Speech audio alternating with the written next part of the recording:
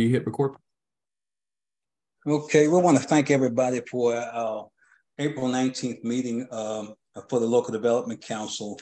The agenda, if you downloaded it from online, is very brief tonight. And we wanted to start. Nicole has an update for us on the mid-year reports. In the midst of that, I think what we need to do, Ryan, is talk to Kanika in our next workshop to put some real strong emphasis on the fact these reports, mid-year reports due in December, and I don't know, perhaps threaten the loss of any further possibility of funds or supplement of them.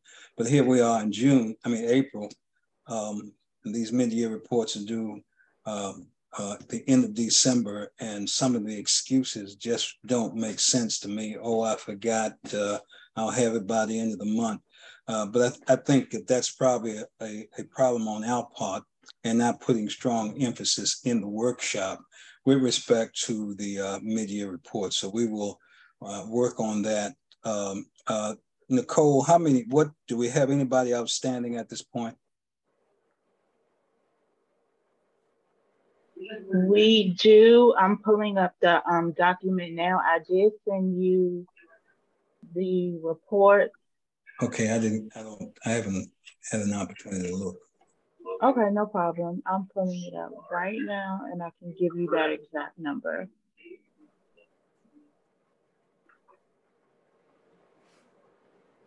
Of course, this is, in my mind, inexcusable that these reports are not submitted when they're due. Go ahead, Nicole. I'm sorry. As of right now, we have 7. I did hear back from People for Change Coalition, excuse me, and they said that they will submit theirs on the 20th. Also, the Prince George's County Fire and EMS Foundation Incorporated, they were supposed to submit theirs as of yesterday, and I haven't received anything yet. Okay, now I started reaching out. I talked to Fame, the advancement of music.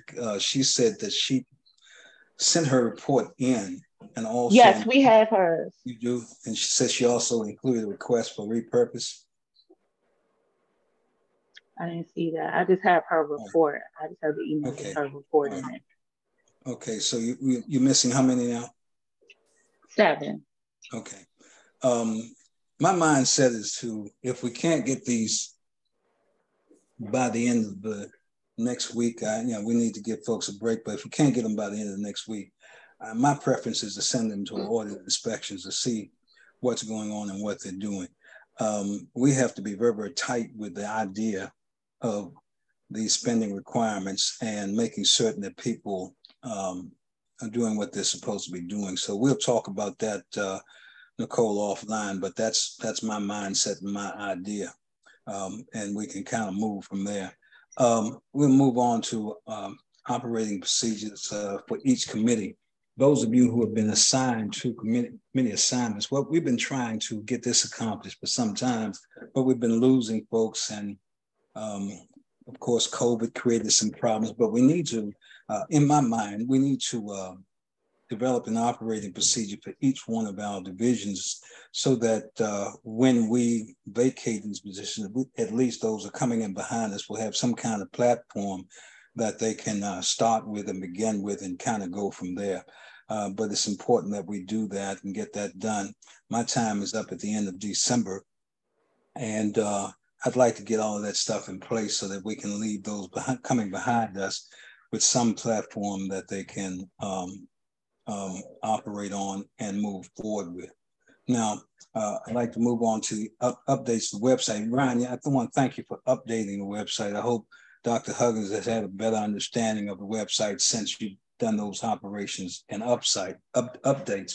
Now, the letter from the county exec to Councilman Burrows, is that on the, did you upload that on the site?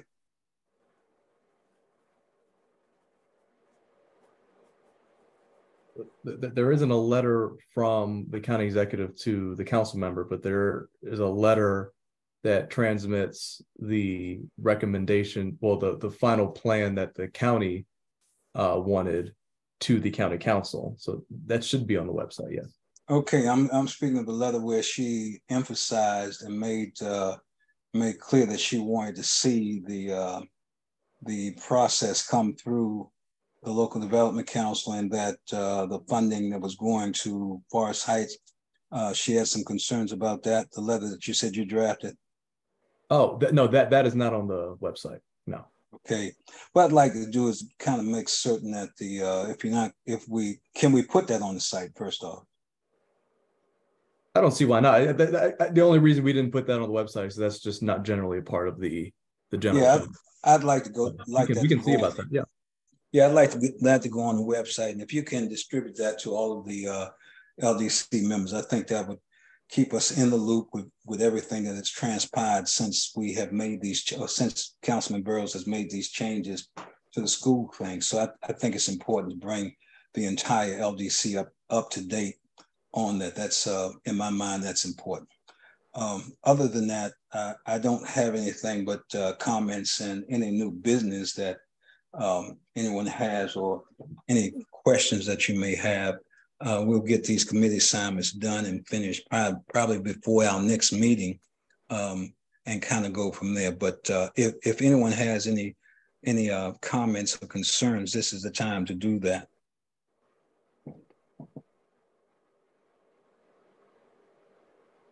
No? Mr. Taylor, how are you, sir?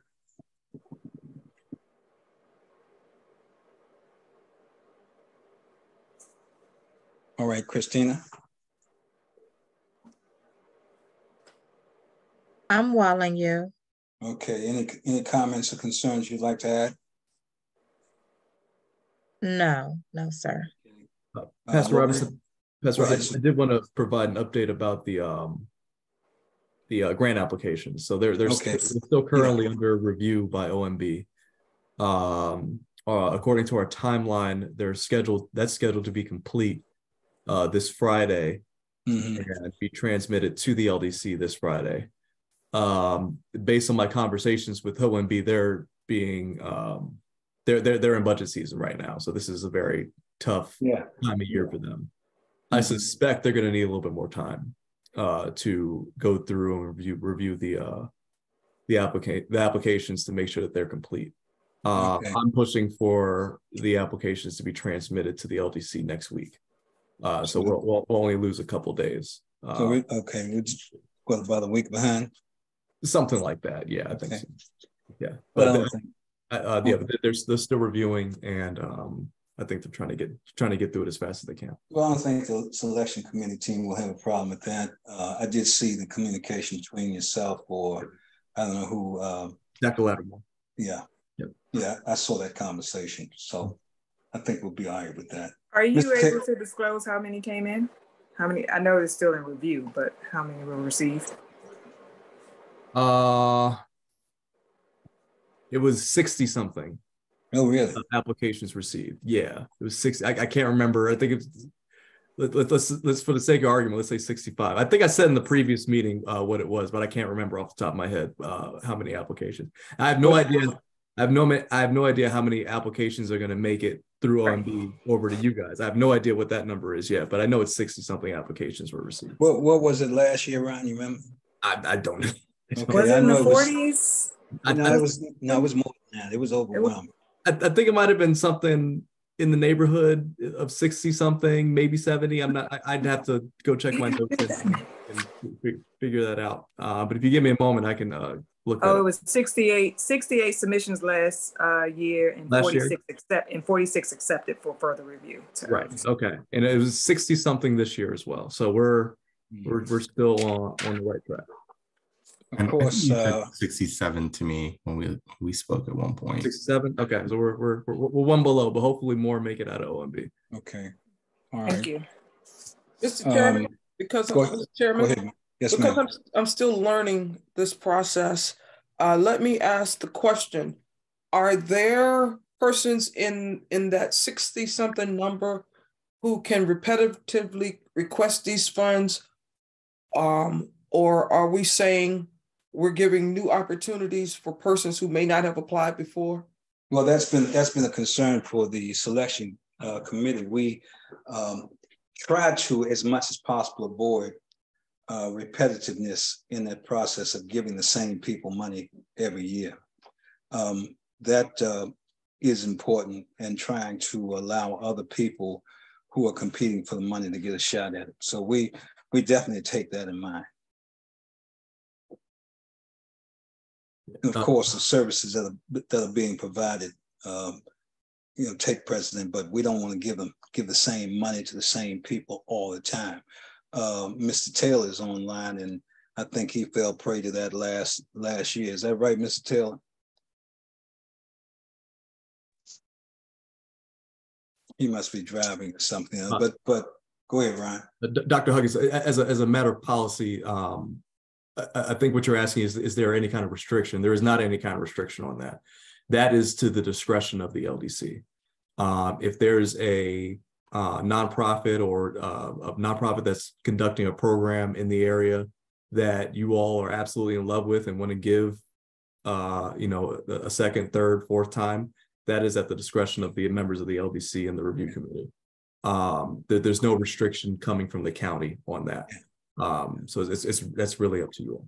Yeah, and of course, that's where our attitude comes in determining whether we want to give to the same organization over and over and over again, which I don't think is fair.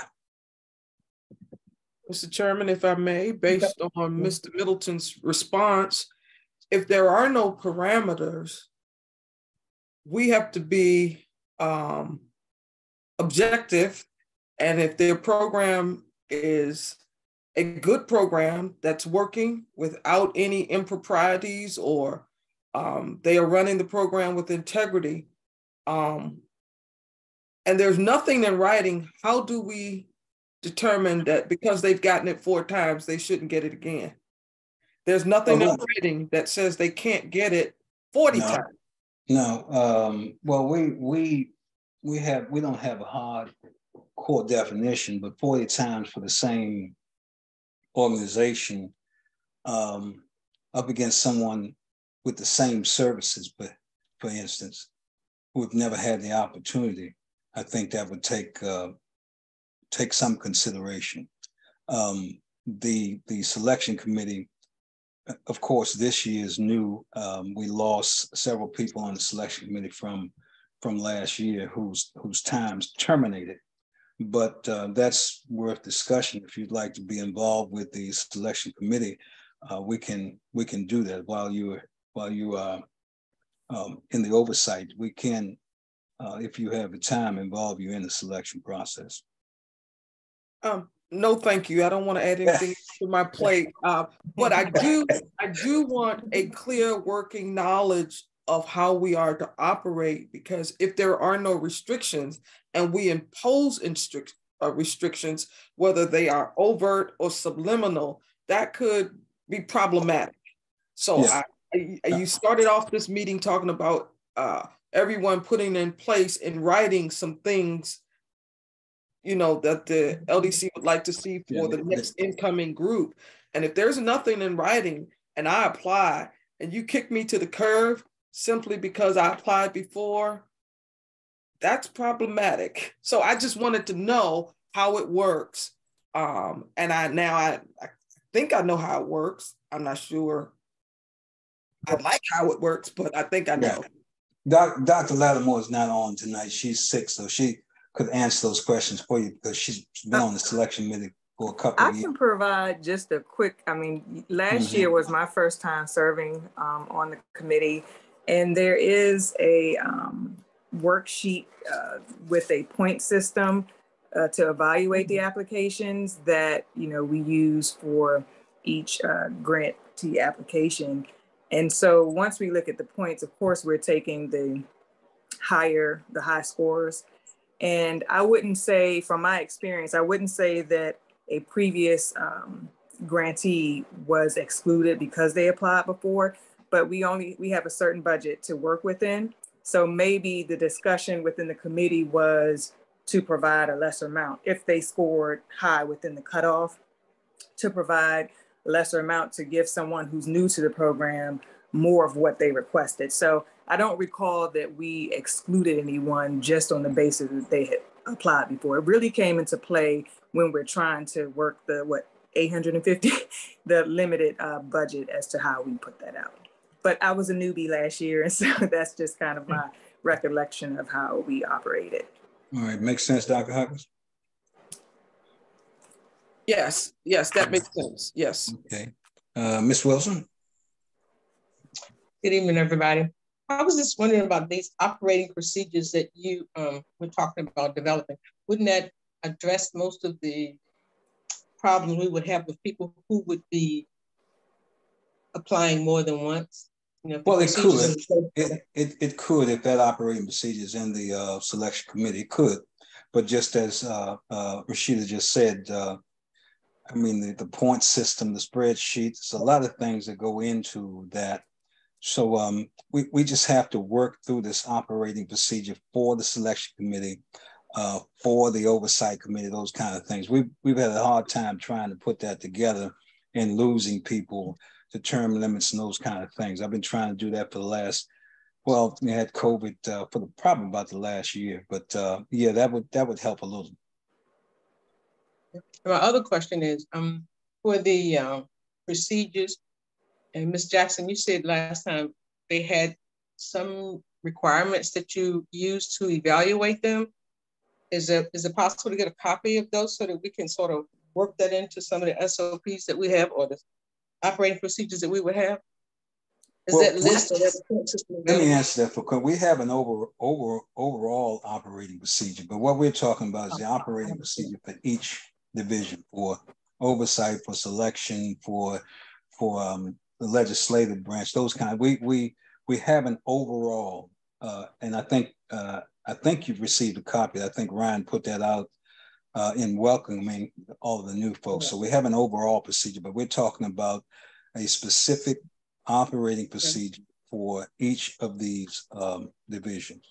Is what for each of the committees to show how the committee, like how many people will be on the committee, what their function, roles and responsibilities, that sort of thing, right? Yeah. Okay. All right. Thank you. Ms. Wilson, if you're asking for sort of how applicants are scored and how all of that is broken down, right, that will all be provided once the applications are transmitted to the LDC. So there's going to be a whole rubric and whole criteria that makes it very simple to score each application for quality. And the last one, will everybody on the committee review the application, or is there just a specific group of people that will actually see the applications? Well, actually, the selection committee is the ones who will review that. That's a very tedious process, and it's assigned to the selection committee. So just to add, the selection committee will review all of the applications. So there's there are only a certain number of people who can be granted full access to all the files. There's a lot of financial information, sensitive information. So the committee will review, and then we'll make recommendations, and the LDC, the rest of the council will see the recommendations that we pull forward. So and then some submission, we may have clarification questions, like as we're scoring, you won't see like the low scorers. We kind of fill them out, and then we'll present the recommendations to the chair and co-chair and committee and council. I'm sorry. And then we send to those who didn't make it. We send them a letter letting them know that they didn't make it and why. Okay, thank you. All right, Ms. Pate. No question. All right, Ms. Lane.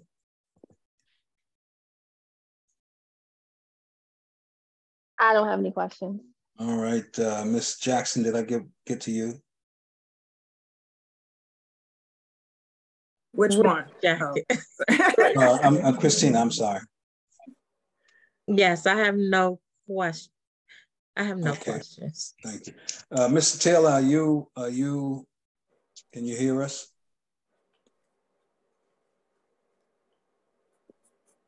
Okay, I think that's it then. Ryan, you have anything you wanna? Okay, now Ryan, when is your last day? And when is Mr. Bird coming? What you guys doing, man? I mean, you know, like Well, technically, Michael is the LDC liaison right now. Okay. I'm here to sort of slowly transition. And because we won't start giving him a hard time at some point in time, man. I mean, we gotta baptize him, man. We got to do something to him or something to baptize him into the group, Which is why I'm still here. Yeah, we know. Now, Mr. Bird, you'll find this to be a very warm group. We try to have a lot of fun, man, in this process and not be so serious about things. Of course, there are things that get serious, but I think you'll enjoy the group. I really do. Definitely looking forward to it. Okay. All right. If that's it, if everybody, Dr. Huggins, do you have any more questions? I just kind of like your questions, Dr. Huggins. You almost like you want to start something, No. Mr. Chairman, I don't want to start anything, but I just want to be educated and I want to learn. I really do. I really do. Questions are great questions, and we deeply appreciate your questions. So please don't hesitate. I'm just messing with you. I haven't had a chance to talk to you. We were supposed to meet and didn't get together. So I'm just kind of getting back at you right now. All right. If all hearts and minds. One moment. Go ahead. I'm sorry. I just wanted to put something out there because I've been thinking about this. So I know that we've talked about, I guess, getting some data on how the money is spent from the grantees from the prior year. And I'm just wondering, like, what is that process? When do we see it? And what happens if they don't provide that information? I mean, I think that kind of goes along with, if we had some criteria for past performance in the new applications where they had to actually demonstrate what they spend. And that's what I witnessed today also. For the people who were asking for more money in Anne Arundel County, they were answering questions, what they spent on personnel, what they spent on outreach, things like that. So I just wanted to put that out there. It doesn't require an answer right now, but I just like to know, because I'd like to actually see what they have, how the money was spent. If it's something that we can actually see, feel, touch, witness with our own eyes, that kind of thing. So that's what the mid-year reports are designed to do. If you recall, in last month's meeting, we sent 6 organizations to audit and inspections. 5 of them came back with misuse. An example would be $100,000 given to an organization, nonprofit. The nonprofit is a wife who gave $50,000 to a for-profit who is a husband. And the other $50,000 left the country in 3 different directions. That's going to the state's attorney's office for disposition. We have 5 of them that we intend to send to the state's attorney's office. But the process for the mid-year reports, of which we all get to look at some point in time, and get to go through them, ask questions, those kind of things. I have chosen we don't have them all at this particular point. I'd like to get the rest of them before we get into the process of looking at new awardees, because if you've got organizations that have not submitted the mid-year report and then submitting for new money, that's, in my mind, a no-no. So the report comes out twice, and we're looking at that. But everybody gets to see those. If as I said to you in my first or second meeting, I can't remember, we had a stack of mid-year reports sitting in front of everybody. I just combed through those, looked at an organization that received $25,000. $18,000 went for a brand new van, $7,000 left for the organization. And when you look at the money, it looked to me like the books were being cooked. My question was, how is that possible? He's gone with an $18,000 van a year later. So, those that's the kind of thing that just kind of stuck in me with developing this oversight committee. So, we look at this stuff closely. and the mid-year reports, I have concerns with almost 6, 7, 8, 9, 10 people that have not, due in December, that have not submitted, and here we are in April. I have a problem. We probably should be doing that more often, like monthly or at a minimum quarterly, and we probably should be asking for receipts. I agree with that. I agree with that. Okay. If I had my way, it would be quarterly. Of course, when you look at some of these reports, I've been talking to Kanika about the idea of adjusting the budget sheet for those reports. It's just a little bit, it doesn't get into the detail that I would like to see. You can tell whether the money is being spent in different places or not, but I'd like to see a bit more detail than we're getting from these budgets. But yes, we do get those, and everybody gets to look at them, and you get to comb through them, and you get to ask the questions that you need to ask. We don't have them all yet, and I've actually not started looking at them. But when we do, everybody will get a copy of it, and you can talk directly to the nonprofit to find out, to answer the questions you want understood. Make sense? The fact that we don't have them all is a little unsettling. Oh yeah, that's part of the process, and they don't provide it. That's concerning. I agree with that wholeheartedly. If I had my way, everybody would go to jail. Let me behave. I'm sorry. I told you I didn't have a filter. But go ahead, Ryan. I did want to provide a little bit of information because no one here was here when the county executive first took office and the new administration came on board. The LDC used to, and this is back when everything was in person and there was no Zoom. The LDC used to, as part of the grant process, have like an interview and receive a presentation from each of the grant applicants. Now, all of that was in person. They went away from that, and the reasoning for that was because they didn't want an organization that may have like a flashy presentation, but didn't have substance to their program and to their application. They didn't want that to influence who they picked and chose for their grant application. And also there was also the issue of logistics of getting everyone in person for the presentation and the technical issues that come with that.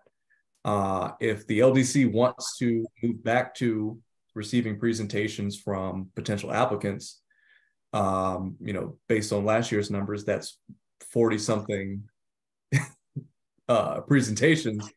That is entirely up to the LDC. But I did put that out there, given the fact that that's just not I mean, you can limit it to the people who are, ranked in a certain percentile. I don't know. There's a lot of different ways you can do it, but just to eliminate, nobody wants to sit for 40 presentations. But yeah.